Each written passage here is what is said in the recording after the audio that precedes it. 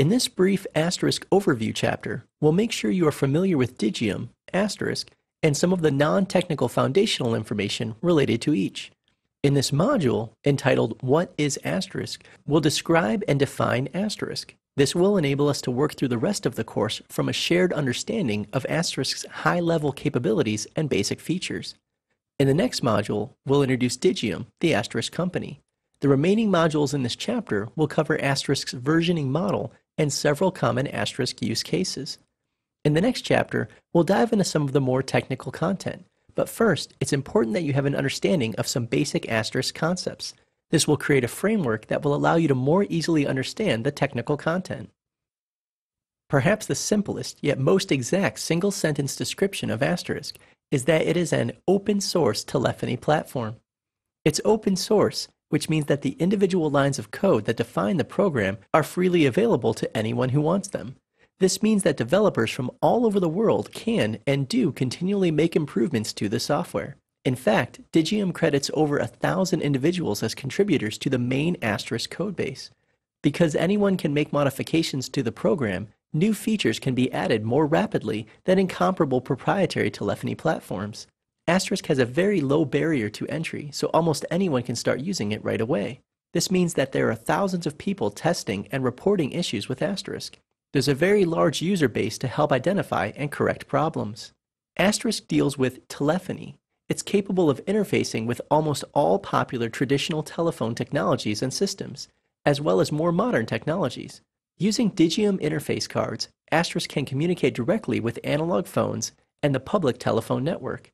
It can also connect to all common VoIP or Voice over IP phones and systems. A software add-on called Skype for Asterisk makes it possible to bridge an Asterisk system to the millions of users on the Skype network.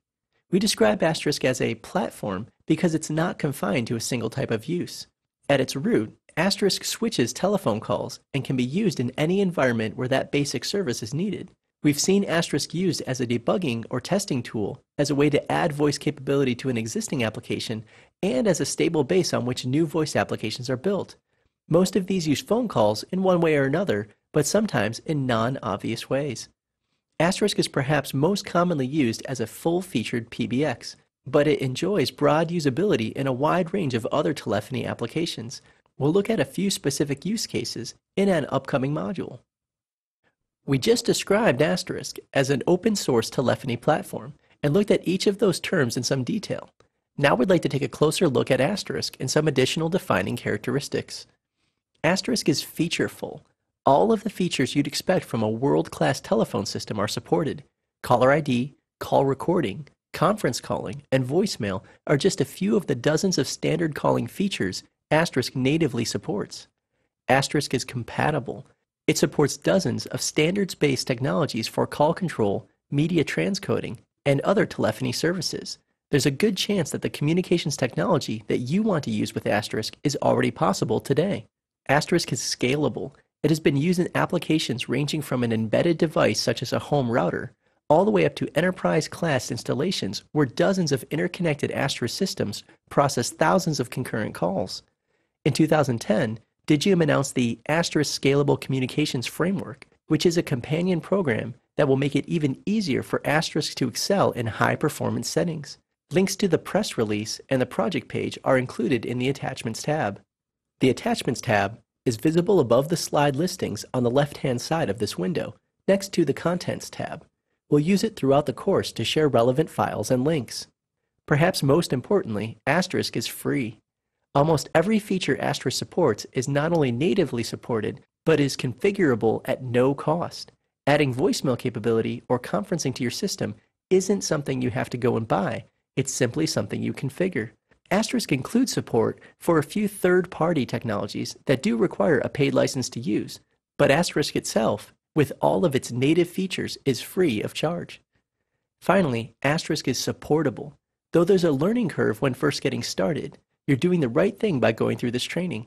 We expect you'll find that Asterisk has many details that must be learned before you can do much with it, but eventually its behavior and configuration will almost become intuitive. If you find that you enjoy this course and seek a deeper level of Asterisk knowledge, we encourage you to attend one of our more in-depth instructor-led classes to learn even more.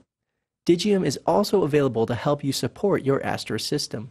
We offer several levels of Asterisk support subscriptions based on the number of systems you need covered and what kind of support you want. Details about each of these offerings are available in the Attachments tab. In the last slide, we described what Asterisk is. It's also helpful to focus for a moment on what Asterisk is not. Though Asterisk enjoys widespread popularity as a featureful PBX, it's not a turnkey solution that is pre-configured out of the box.